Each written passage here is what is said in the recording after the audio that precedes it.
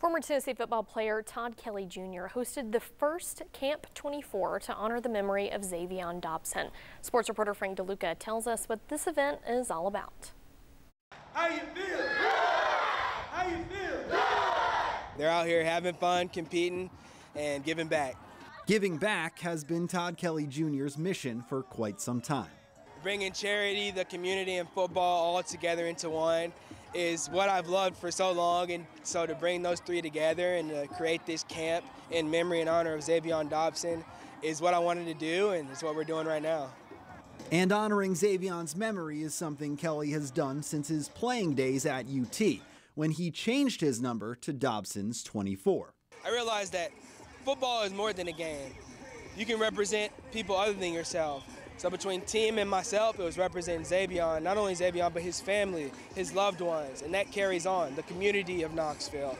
And so carrying that with me, that 2-4, it meant more than just a number. When Kelly wanted to start Camp 24 this summer, he had no problem getting support. Number one, they realized Zaevion Dobson's story. And on December 17, 2015, him saving those girls, it didn't end on that back porch. It continues today, and his name and legacy continues on here in the city of Knoxville, in the state of Tennessee, and around the country.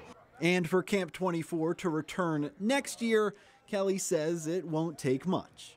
All I need is to see smiles on their faces, to let them know that they had a great time and had fun. The support system I have here and giving back to the city of Knoxville, there's no doubt that there'll be a second one. 24 on 3, 1, 2, 3, 24.